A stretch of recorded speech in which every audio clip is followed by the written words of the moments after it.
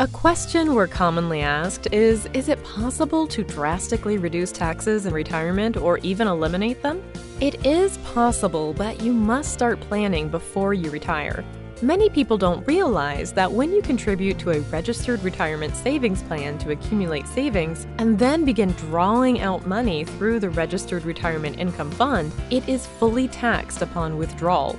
So, the key is to diversify your retirement income. You can do that by opening a tax-free savings account that allows savings to accumulate tax-free up to certain limits while you're still working. Once you're retired, it's all about monitoring your adjusted gross income to control your tax bracket. You can limit the amount of taxable income you need to withdraw by pulling income from your tax-free accounts. Also, by withdrawing from non-taxable accounts instead of selling investments that trigger taxable income, you can reduce the taxable income that can affect your OAS benefits. At about $75,000 taxable income, your OAS benefits start to get clawed back and are eliminated at about $130,000 taxable.